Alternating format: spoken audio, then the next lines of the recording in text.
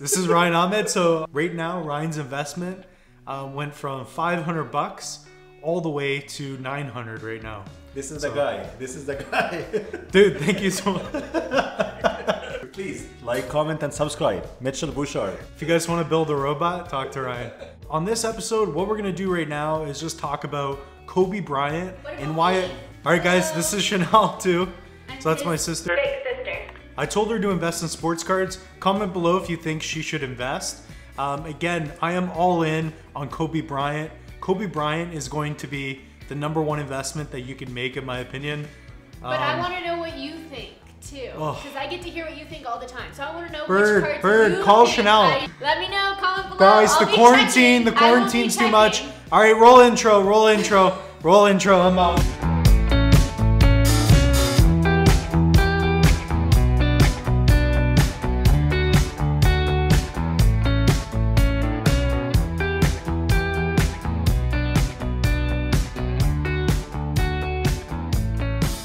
Alright guys, need a clipboard. So in this episode, we're gonna be talking about why I'm bullish on Kobe Bryant.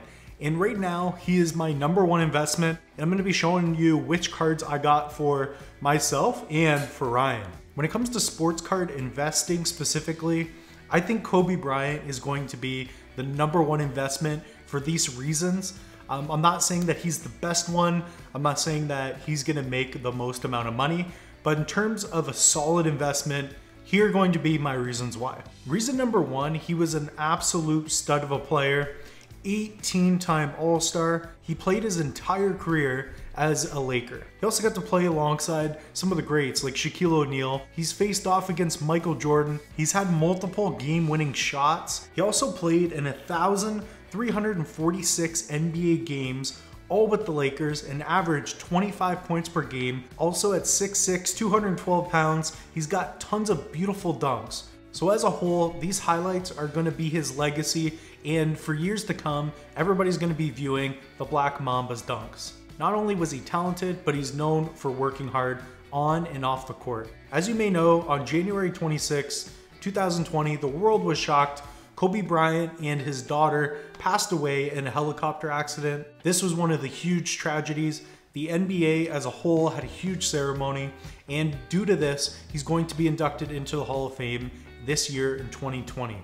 Now I know this could be a tough time in terms of an investment if you're a huge Kobe Bryant fan. When you look at Kobe's stats and who he was as an individual, this plays a big role into why I believe he's one of the greatest investments that you can make right now. He's truly one of the greats. He would probably make the top 10 list for most people. I know a lot of kids when I was growing up would yell Kobe before they took a shot when we were playing pickup basketball. So in terms of an investment, what has finalized it for me? First of all, it's going to be his price range. But if you look on eBay, there's tons of potential for Kobe's. The card I'm specifically looking at is the 1996 Topps Kobe Bryant rookie card.